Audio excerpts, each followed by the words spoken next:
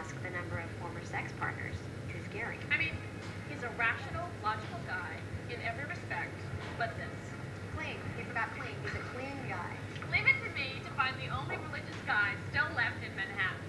New York is a city filled with places to worship, but it recently dawned on me the only time I ever heard anyone mention going into one was for a singles mixer. Are relationships the religion of the 90s?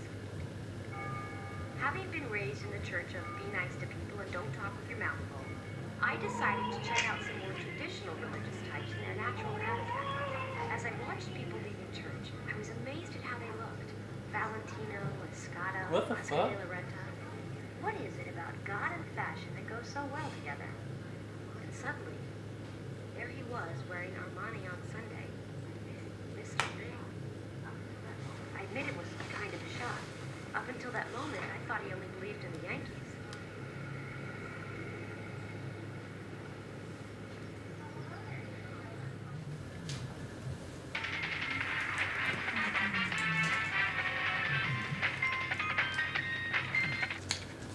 Hello? Do you know what Quinn just sent me? Kendall. Okay. Calm down. Breathe. What did he send you? He just sent me a text saying it's over, we're through. What the hell is that? Wait. You guys are on a break, right? Yeah? I know you guys have been having problems lately, but you guys have been through so much. But what if he really wants to break up with me? Call him and try to see what's going on, Kendall. Why is it so complicated? It just seems like his career is always getting in the way. Relationships are so complex. What you need to do is just take time for yourself. I mean, you guys are in an unhealthy place anyway. I'm about to call Quinn, so I guess I'll just talk to you later. Okay, sweetie. Well, call me later, okay? Bye.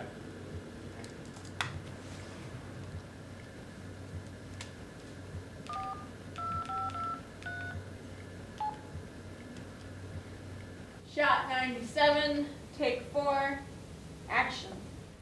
Here are some nutritional facts that you might have gotten confused about. 1. Carbs are actually good for your body. Your body needs them. Fats are... Sorry, phone call. I'll be right back. Cut! Hurry up, this is the last take. Hello? Quinn, it's me. Quinn, get your ass back in here. Kendall, look, I can't talk right now. Why can't we talk? Look, I don't have time for this. I'll call you back when I'm done with the scene, okay? No, we're gonna talk right now. Kendall, stop yelling. Just calm down. So you're gonna break up with me through a text? You don't have the balls to say it to my face? What the hell are you talking about? Don't play dumb, you asshole. Are you fucking high? You know what? Fuck you. Hello?